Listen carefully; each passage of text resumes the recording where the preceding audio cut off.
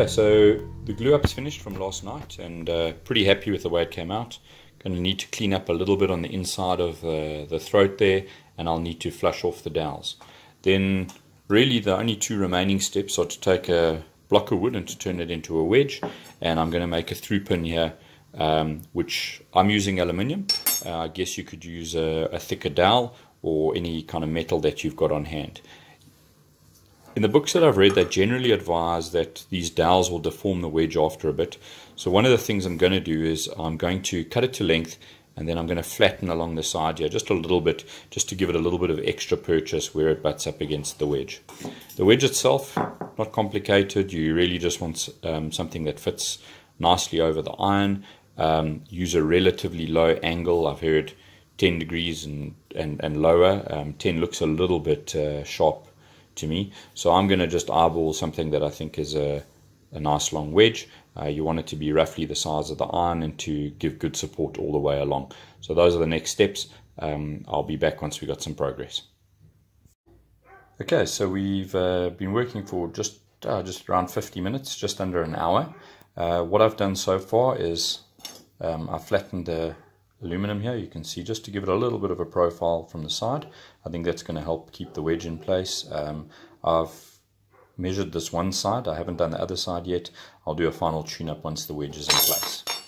I then took this wedge, marked an angle line on it, took that off, planed it, and then I've chiseled out a bit of a detail here. I actually quite like the idea of having something just on the front here where you can use a hammer to remove it from the plane when you're busy with it.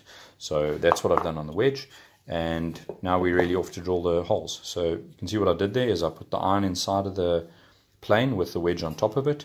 I've marked that line, so essentially just popping that in, and then rough marking the line.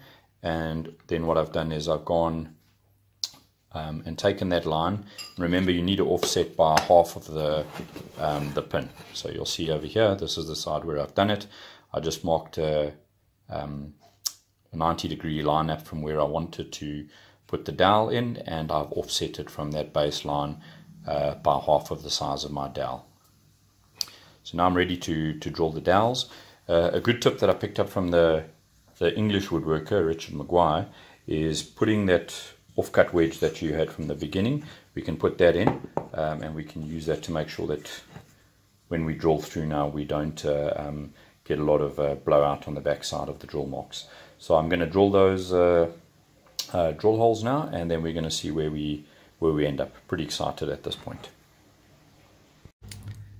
I've gone ahead and fitted the wedge. One thing I will point out that I hadn't thought of beforehand is I said to leave half of the dowel here, but because we flattened the side on the one side, that rod is actually thinner in the middle. So try and take that into account when you're adjusting. If you didn't, like I did, not too serious, you'll see I had to trim a little bit off the wedge, and our wedge has been shortened by about a finger from where I had it originally. I think that's one of the advantages of making this wedge just a little bit oversized. Also at this point I took it for a bit of a test run. You'll see that it's jamming up over there because we obviously have to create some clearance. The other thing you'll notice is over here there's a bit of a gap on this side, and that doesn't surprise me. When I planed this over here, you can see there that side is a little bit higher. So I'm going to take the wedge out now, do a few adjustments to it, see if we can just tune this up a little bit. Okay, so just did a bit of work on shaping the chisel here. You can see what I did is I just tapered off the end there, and then sawed in 2 lines, and now I'm going to chisel out the waste in between. That will leave a bit of clearance so that your shavings can clear as they come in. It's quite a good idea to profile that, just imagining how the chip will come, and try and deflect those towards the middle and up and out of the plane throat. Okay, so I finished shaping up the wedge. The only advice that I can give on this is, well, I guess it's basically the normal chisel rule. Try and figure out what size piece you want to break off. Take half of that and just take your time, just work through it slowly. It's a really silly time to mess up now if you break a piece off, or you try and do something too aggressively and something else breaks. I'll show you a picture of the basic plane in action now, but let's just come across here, You can see I'm getting about a 1.5 mil shaving, and that's just under 1/16 of an inch. That's 6/100ths of an inch.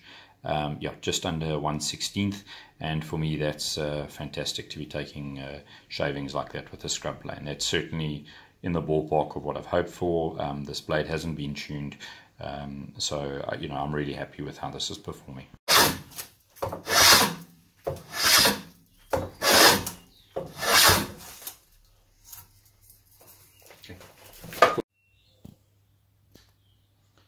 And here we have the final plane. It took me just under 4 hours to make it, and then a further hour to just refine some of the edges and finish it all off.